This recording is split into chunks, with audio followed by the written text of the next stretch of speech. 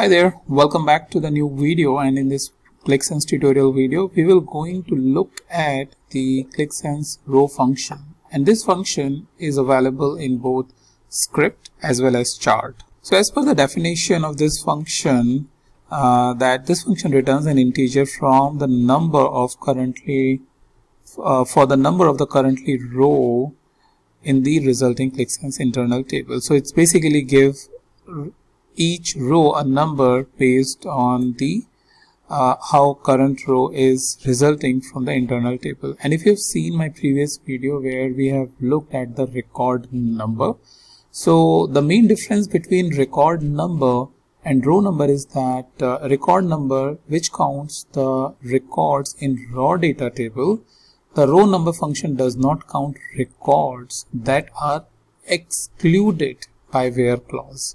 So that's basically the major difference, that row number function does not count records that are excluded by where clause and is not reset when the raw table is concatenated to another. So that's the main difference between record number and row number. If let's say it is coming in an interview, many times it has come, so you need to know what is the difference. All right, so let's go ahead and see how we can implement this. So we'll go to data, and if you see earlier we have done the record number. We have taken the record number as a function, but I just told you what is the difference. However, because this is a very simple scenario for the purpose of tutorial, you will not see much of a difference. But whenever you use the where clause or do the concatenation of tables, things like that, you will start seeing the difference.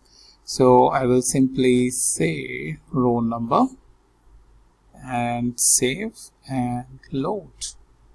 So that's basically how you will going to apply it.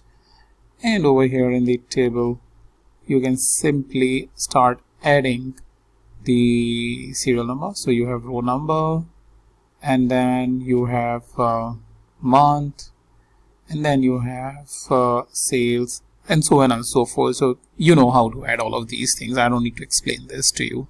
So what I basically want you to do now is in both the condition, try implementing the where clause. The previous video where I have added you, I have given you and published, and in this video you just add the where clause over here, or maybe in your own data where you have a little bit more data, and then try seeing the difference between the two values, and that way when you will explain it to someone, it will be much more easier to you. So that's about how you can implement and what is the difference between the row number and record number. And now I'll meet you in the new video with a new topic.